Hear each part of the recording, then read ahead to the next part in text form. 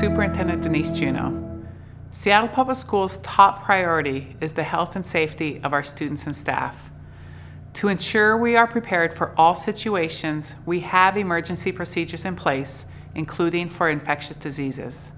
Currently, there are no confirmed cases of COVID-19 in Seattle Public Schools. Per these procedures, we are working in partnership with Public Health Seattle and King County as the lead agencies in our COVID-19 response. We will continue to follow the guidance of public health experts to ensure we are implementing the highest level of precaution and prevention. As I shared yesterday, we are providing resources, supplies, and time for students and staff to wash their hands throughout the day, and we are prioritizing regular cleaning of high-traffic areas in our buildings.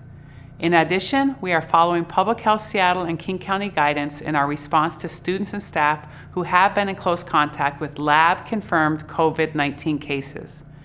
Those in close contact with a lab-confirmed case will be asked to go home immediately, and all school events will be canceled so that we can activate a specialized process to disinfect the school.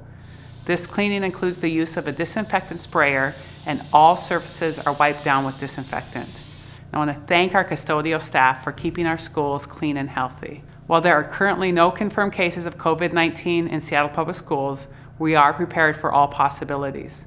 In the event a student or staff is in attendance with a lab-confirmed COVID-19 case, we will close the building, and we will work with Public Health Seattle and King County to determine the length of closure based on the unique circumstances of that case.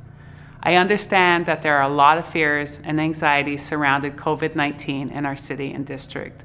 We are working to provide you regular, up-to-date information about this evolving situation with daily communication like this one. Please know we take this situation very seriously, and we're working around the clock to provide healthy, safe school communities. Thank you.